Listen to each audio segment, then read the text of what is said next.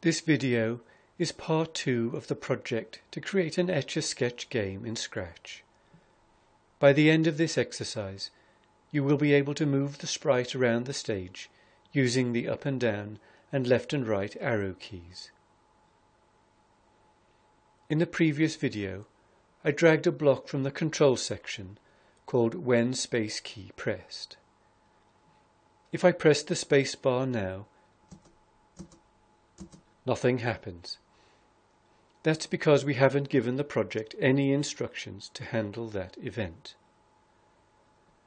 Look what happens when I attach change x by 10 to when space key pressed.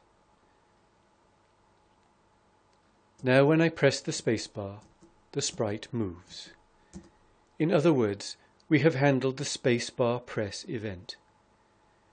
You can see that the script runs because in Scratch, running scripts have a white border.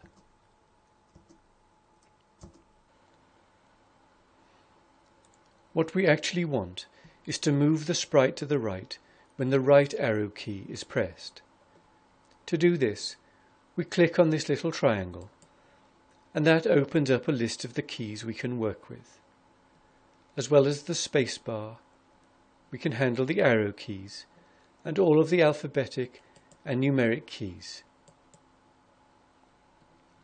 Choose the right arrow, and now when the right arrow key is pressed, the sprite moves to the right.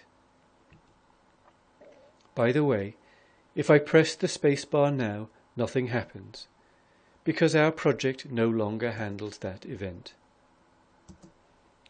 Now let's move the sprite to the left when the left arrow key is pressed. What we need is a left arrow event handler.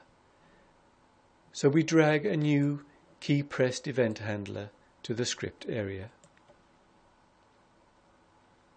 Select left arrow from the options and attach a change x by block from the motion blocks. And set its value to -10.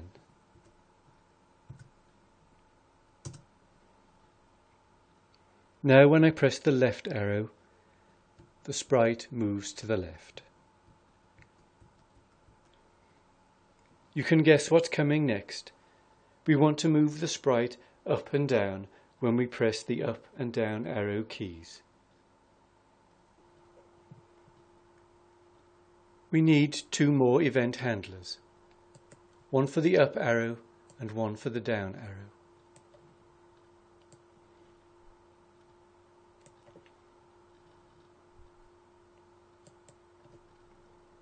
Here's the up arrow event handler, and here's the down arrow event handler.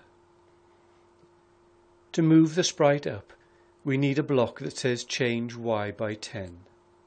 Let's attach that to the up arrow handler. And to move the sprite down, we need a change y by -10. So let's add one to the handler and set its value to -10. Now that all 4 event handlers are in place, we can check that the sprite moves as we want it to when I press the arrow keys. To the left, to the right, up and down.